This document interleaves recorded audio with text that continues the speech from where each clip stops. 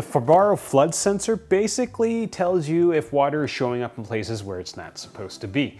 It's this tiny little white puck that's in front of Monty, and he absolutely hates it. This smart home gadget seems simple enough, but the question that I needed to answer for myself and Monty needed to answer is, well, how well does it work? Specifically, how sensitive is the water sensor? How sensitive is the tamper sensor? And can it work on uneven floors? And how well does the Fibaro flood sensor work with carpets? That's a big one for me.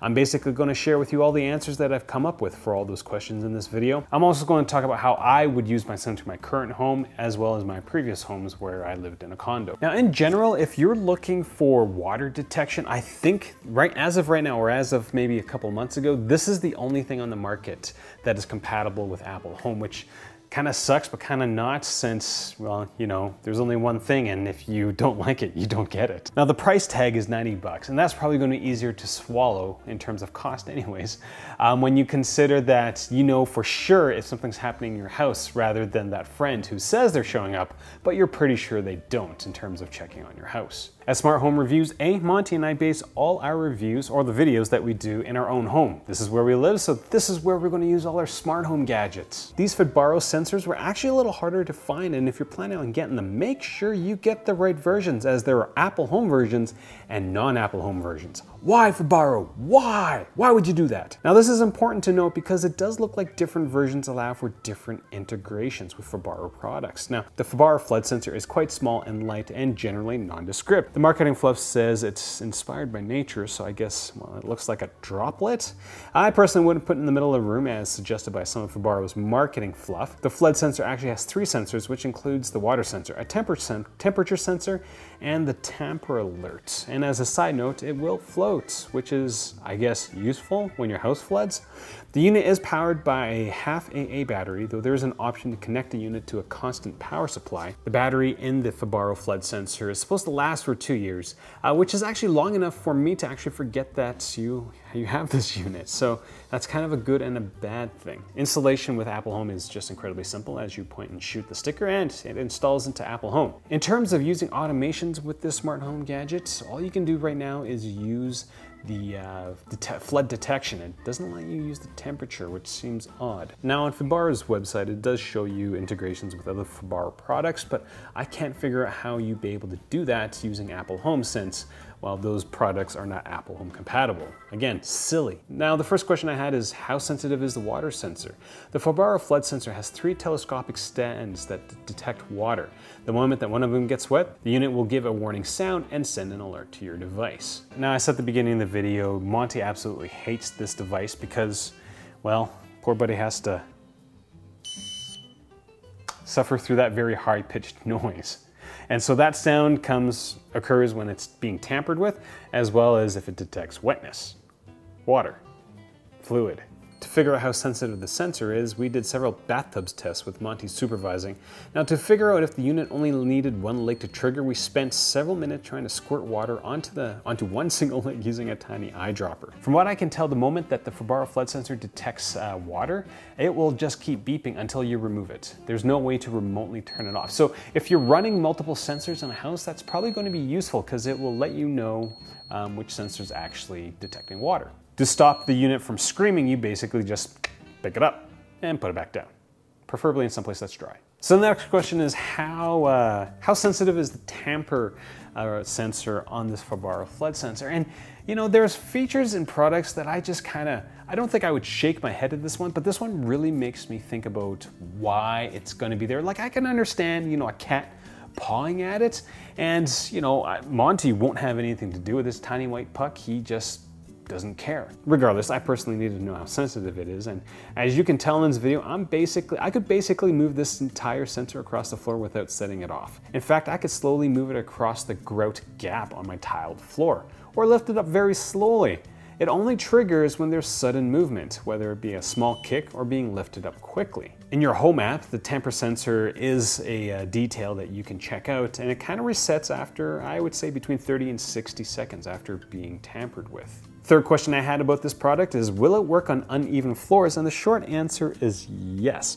Now, in order to figure this out, I placed a sensor on the 100-year-old concrete floor in my basement and spilled water on the ground around it. On the second spill, it looks like the water triggered on 2 of the telescopic stands. Now, there is an obvious limit to how uneven the floor can get, as anything greater than a couple of degrees will result in the stands being lifted off the floor, so it's not going to detect anything. But the legs are long enough to allow the unit to sit in the grout gaps in the tiled floors. Now, before I talk about how well this Fibaro sensor, like this is the tamper sensor, like it triggers it.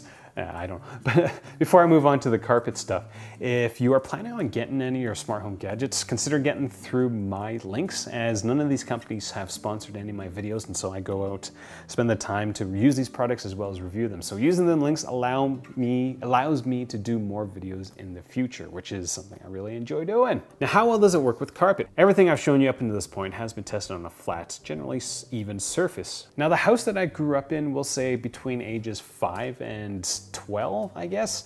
The basement flooded almost every single year, and it never flooded from the area where like the water main was or the sewage pipe was. It always flooded from this one corner that was carpeted.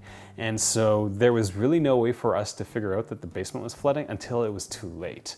And so, you know, if I could build a time machine and go back and install a bunch of these things, well, the question is, would it be worthwhile to do so? The short answer is not really. Why? Because the Fibaro sensor triggers on water contact. It needs a solid bead of water to hit one of the leads before the unit triggers. With carpet, that only happens when the carpet's completely soaked through. Now, I did 2 tests to come to this conclusion. I took a carpet sample, placed it on a flat surface, and started to pour water along the edges of the carpet. Well, the carpet really didn't take to the water, so I ended up pouring the water directly onto the carpet sample. Now, in order to trigger the unit, I had to pour the water right beside the unit and really soak it. It actually took a couple of pours before there was enough water in the carpet for the Fibaro flood sensor to trigger. In total, in this video clip, I probably used about 2 liters of water. I used two orange water bottles for this test. In the second test, I took another carpet square, placed it in my bathtub, placed a sensor on top of it, and slowly filled my tub. And as you can see, the unit only triggers when the carpet is almost submerged. Now, keep in mind that this is a carpet sample.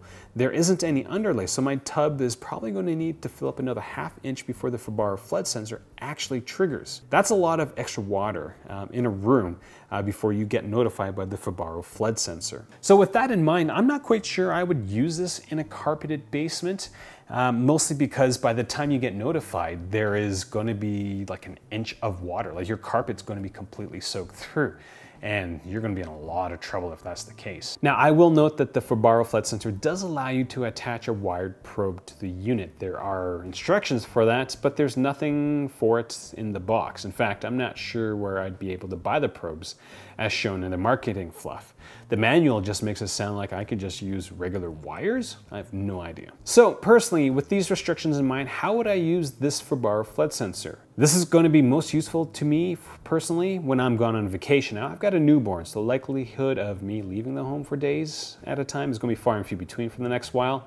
But if I think back to my pre-baby years, I definitely have 2 sensors in my basement. I've already showed you where I would put it in the water main area and sewage pipe area, but I also put one by the sump pump just in case. If I could only afford one, then I would just put it by the water main and make sure that my sump pump worked. Now, before I got married, I lived in a condo and there's two bathrooms, and I would probably get one for each bathroom because there's no way for me to turn the water off to my unit. So I would just need to know if there was water leaking in any one of my bathrooms. Now, funny side story is that I never had any problems with water leaking in my bathrooms. There was a problem with my kitchen, and it wasn't because I left the sink going. It was because one of the drainage ducts in the roof of the condo units that I was living in, for some odd reason, didn't drain any of the water in this massive downpour, and so the water found the easiest path to leave the roof through the holes through our kitchen fan ventilation ducts.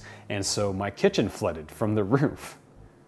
So this Fibaro flood sensor wouldn't be very useful in that instance, the only time my condo got flooded. But that was a side story. Now, one of the things I'm trying to grapple with is how I would use the sensor on a day-to-day basis. I'm personally not paranoid enough to keep one near each toilet or tub, and I don't think there's enough shenanigans in my house that flooding is going to be an issue. I really can't think of any reason why I would want to put this like in the middle of the kitchen. I have a hard time. I guess if you if your home had heated floors, though under the water heated floors, then maybe it'd be nice to have every once in a while someplace.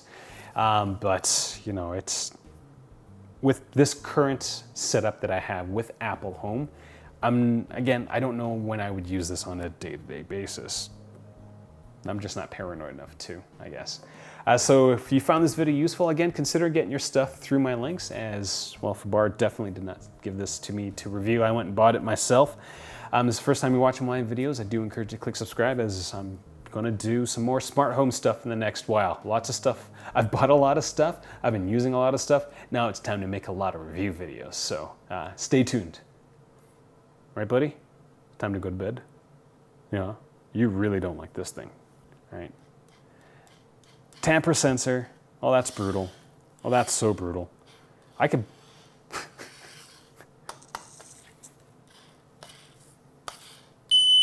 Oh, now it triggered. Brutal.